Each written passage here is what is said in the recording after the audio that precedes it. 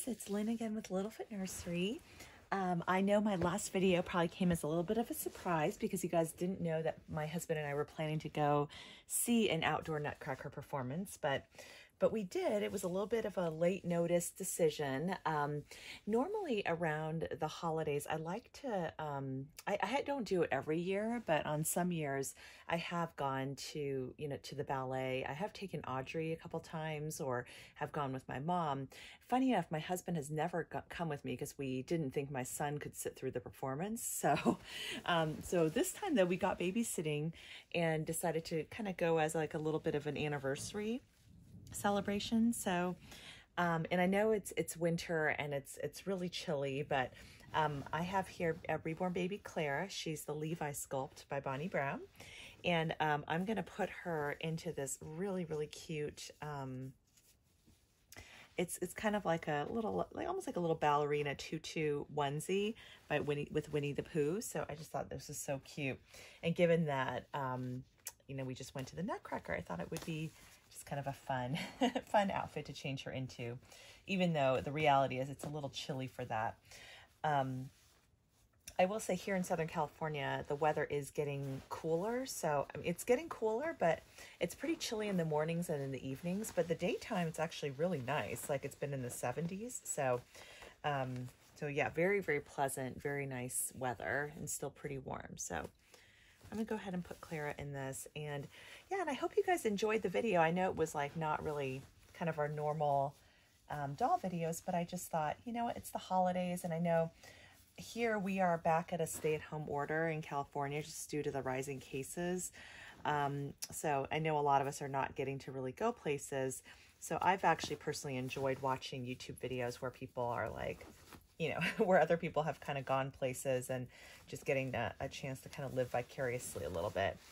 But yeah, it really amazes me how creative all the businesses have gotten in light of this pandemic.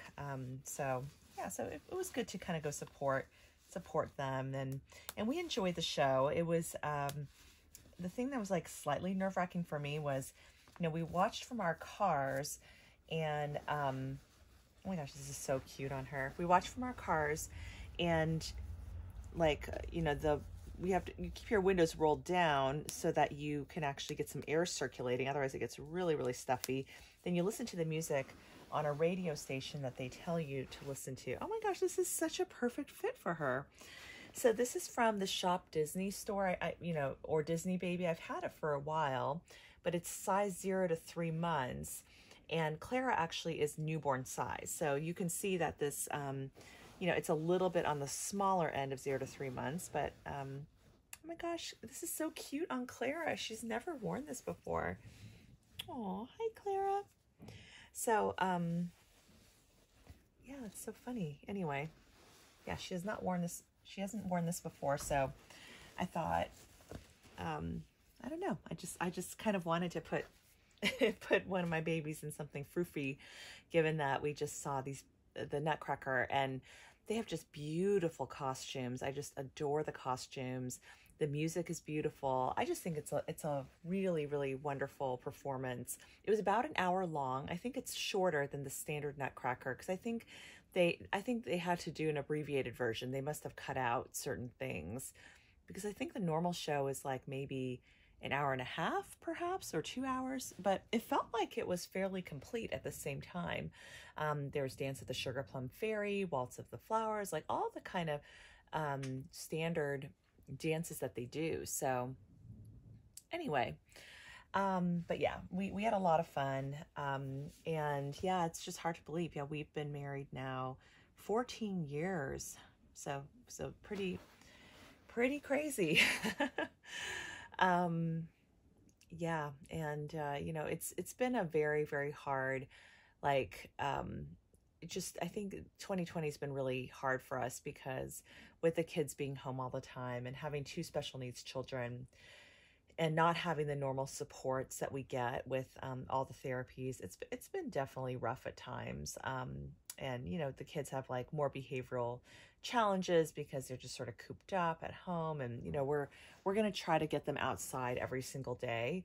Because I do think that helps. But yeah, they go very stir crazy really, really quickly. So, oh, sorry, I'm so tired. I'm like, I've just been, you know, working hard at work. Work is busy, and, you know, it was just one of those, you know, tough weeks. It was the first week back after, you know, the Thanksgiving break, and, you know, there was like some, yeah, just some challenges with, you know, one of our clients, and yeah, you know, just not an easy week for sure.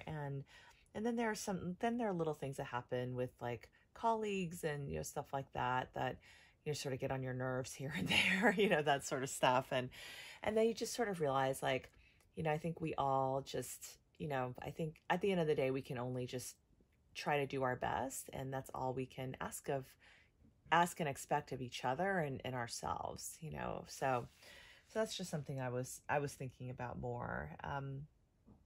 But yeah, anyway, here's Clara. She's just looking so cute. Yeah, and I don't know how you guys are feeling. You know, we still need to put up our tree. We're not really, I feel like I'm done with my gift shopping, which is great, but still need to get, you know, kind of the greeting cards like addressed and sent out, and I don't know whether to send you know, any holiday cards to my coworkers, or whether it's like a little bit soon, or I don't know if other people send cards or not. You know, I don't know if they send that to each other. One person I work with sent me a card, but I don't know if other people do that as a practice or not. And yeah, so I'm just trying to kind of figure out, you know, what's the etiquette there. And then yeah, and I'm just really, really tired. It's just been a very long week. So, yeah. Oh, the other thing I wanted to just mention, I had seen, a post by, can't remember if I commented on this or not, but I think was it Inez? Somebody posted, you know, something, like reposted something from Bonnie Brown, that, you know, I think it's been very, very disheartening for her seeing so many people copying her kits. And specifically with Levi, I have definitely seen people taking his kit and copying it in silicone. And that's totally just, that's stealing her work, and it's really, really wrong. And it's frustrating for her. So she's almost like wondering, like, should she still do vinyl kits? And I don't know, my vote in that is she absolutely should still do vinyl kits. It makes her beautiful babies more accessible to everyone. But I understand why somebody would want to do a small silicone edition instead, because, you know, you have kind of the full control of your end product start to finish. The challenge with silicone is it doesn't last for that many molds. And so maybe if you're lucky, you can get 20 or 25 in an edition.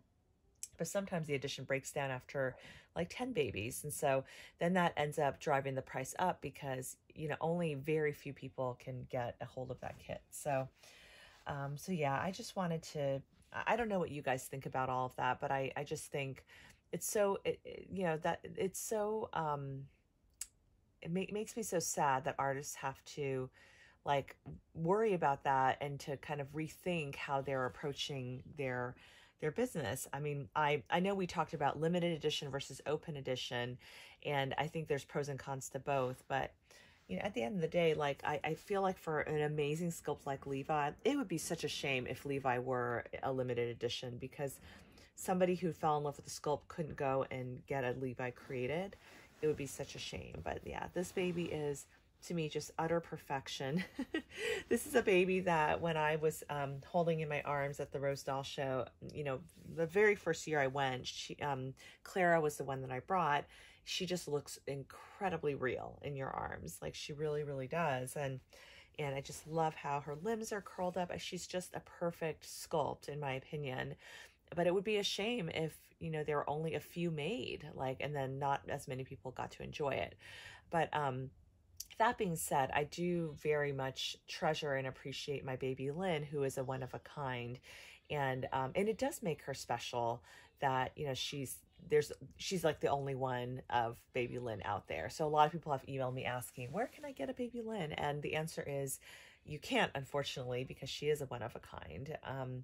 But yet, you know, so I think there's just, I guess it's pros and cons. You know, it's special if you own a, you know, more limited edition type of baby, but then if you're the person who wants to acquire that doll, it can be it can be such a bummer and so disappointing and frustrating if you can't get a hold of that doll. So I get it. I know that's tough. Anyway, thank you guys so much for joining me. Clara is going to say bye, and I do hope you guys enjoyed the Nutcracker performance. Let me know if any of you guys have gone to see a Nutcracker performance in your area outdoors, and whether, you know, people have done anything different just with the whole pandemic situation. All right, guys, I will see you guys on the next video. Bye.